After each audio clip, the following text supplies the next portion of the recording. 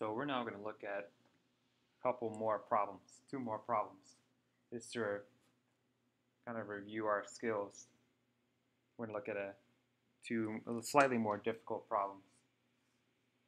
So number one, we're going to convert 43 centimeters to kilometers.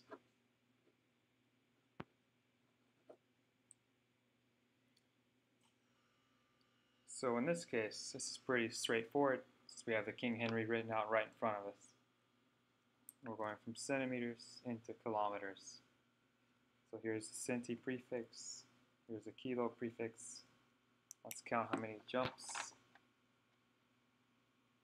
1, 2, 3, 4, 5. So that was 5 times. So we see right here 10 to the n, that's 10 to the 5th power. But we don't even have to deal with those pesky exponents. What we can do is we can actually just take the number 43 and same as arrow right here, move the decimal over 10 times. That'll be the same thing as dividing it by 10 to the 5th power. So 1, 2, 3, 4, 5. Decimal place right here. Fill in with zeros. 1, 2, 3. So our answer ends up being 0.00043.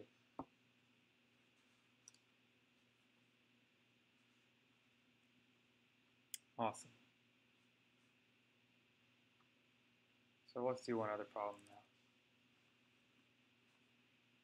We want to convert 671 kilograms into micrograms.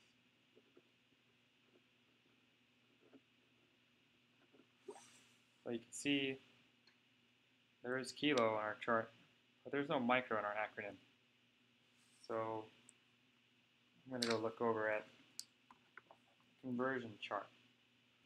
So we have kilo and micro. So which one do we use? First off, I happen to remember that 1 meter is equal to, 1 kilometer is equal to 1,000 meters.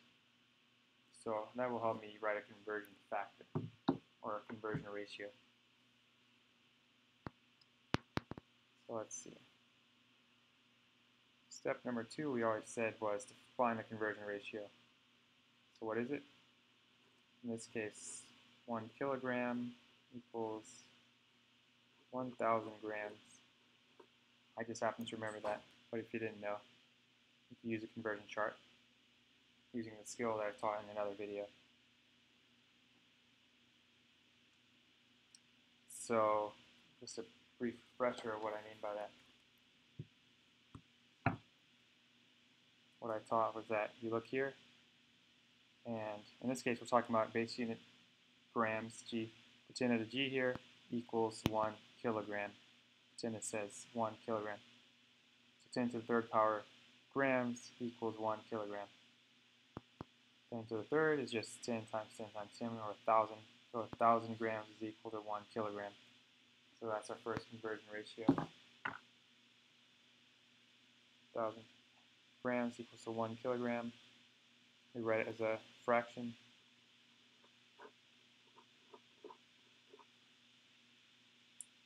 Oh, well, look at these two. They're not quite lined up correctly. So I'll rewrite 71 kilograms times. I'll flip it because I want kilograms at the bottom. Kilograms, 1,000 grams. Now these are ready to cancel, but we're not done yet.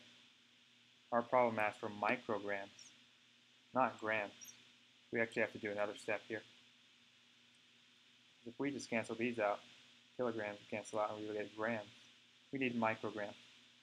So we need to get the conversion unit for grams, the base unit, into micrograms. So we'll have another look. Conversion chart. So right there it says, where's micro? 10 to the negative 6 micro. Cool.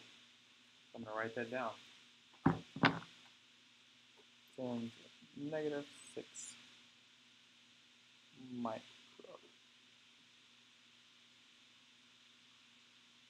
So the way I explained it before, I'm going to pretend this says grams, 10 to the negative 6 grams equals 1 microgram. Now our ratio is 1 micro over 10 to the negative 6 grams. And you can write out all the zeros if you want, but I'm going to just keep it in this format, 10 to the negative 6. It's a little bit easier for me to work. So now the way it's written, I can cancel out grams up here so that we're left with micrograms. It should say micrograms. So I'm going to move this on over here. Come on over to the party partner. Now it's times 1 microgram over 10 to the negative 6 grams. Cool. Now kilograms cancel out, and now grams cancel out. We're left with micrograms as we wanted. So we have 671 times 1,000 times 1 unit micrograms over 10 to the negative 6. So I'm going to show two different ways that we can now handle this 10 to the negative 6. Although there's several different ways. So I'm going to say part A. Part A, one way you could handle this exponent. I'm going to turn this into a comparable expression. 1,000 is the same as 10 to the third power. So we'll have 671 times 10 to the third power divided by 10 to the negative 6 micrograms. So, as I said, there's an A and a B part. There's two ways for us to solve that expression. So one is to actually divide it. Divide 10 to the third by 10 to the negative 6. So the rule for dividing numbers like this, when it's two numbers that have the same base, they both have base 10, you divide, you take this exponent on the top minus the exponent on the bottom in order to get this on top. So I'll say that again. You take, in this method, when you have two of the same base divided by each other, you simplify it by taking the exponent on the top 3 minus the exponent on the bottom, negative 6. So our new expression, 671 times 10 to the 3 minus negative 6 power micrograms. 3 minus negative 6, 2 negatives makes positive, so it's just 3 plus 6 or 9. So 671 times 10 to the 9th power micrograms.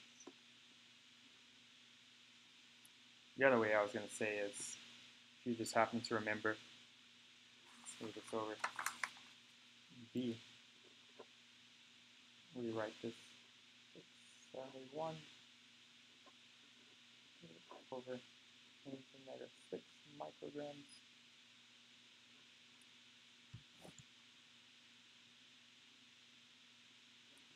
So if you happen to remember, I said anytime you have a negative exponent, you can simplify it just by flipping it over and turning it positive.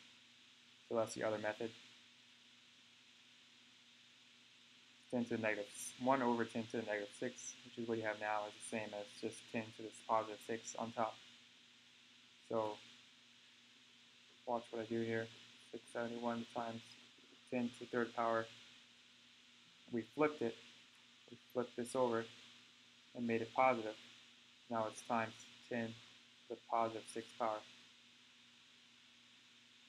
The rule for when you multiply two numbers that have exponents of the same base, it's base 10, same base, you just add the two exponents on top. So it's 671 times 10 to the 9th power micrograms. Same exact answer we got the other method. Of course, you could have just kept it as whatever number this was, a 4 with 6 zeros, and not even did 10 to the negative 6. But I'm showing you another way you can do it. So there you have it. Go forth and be successful.